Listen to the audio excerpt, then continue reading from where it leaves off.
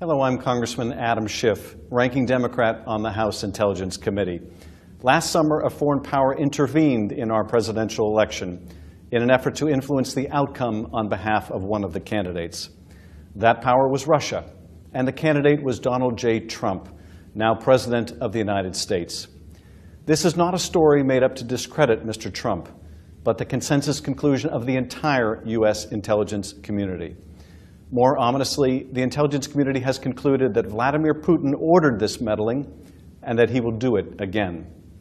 Congress has launched investigations into how the Russians intervened, how we must protect our democracy in the future, and whether persons affiliated with the Trump campaign colluded with Russia in this effort to undermine our democracy.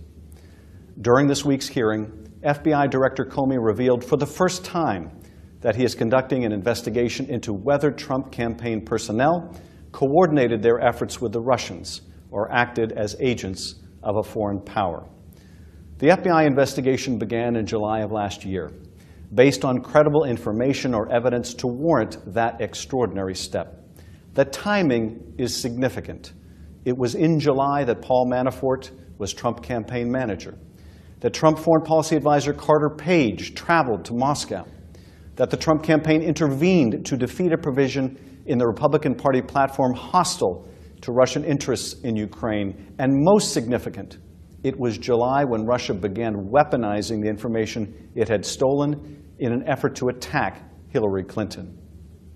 Congress should establish an independent commission that has the staff, resources, and single-minded focus necessary to investigate this matter. Most important, as the events of this week demonstrate, an independent commission will be able to conduct its work insulated from any political interference. Now, the President believes this is an attempt to undermine his legitimacy or credibility. It is not. Only the President is capable of doing that, and regrettably, he is at great risk of doing so. During our hearing, Director Comey also testified that there was absolutely no basis for the President's startling accusation that his predecessor had wiretapped him in Trump Tower. This was revealed to be utter nonsense. When a President of the United States makes claims that are proved baseless, it weakens the presidency and undermines our security and standing in the world. Presidential credibility, once squandered, may never be fully regained.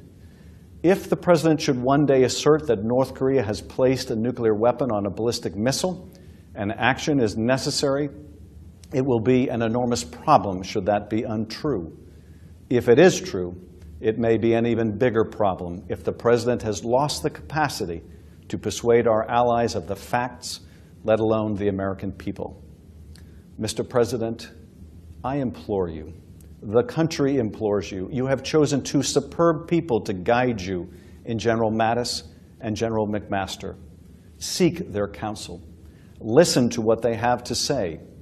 And cherish the trust and hope that was placed in you by virtue of your office, by never again advancing claims that you know or should know are simply not true.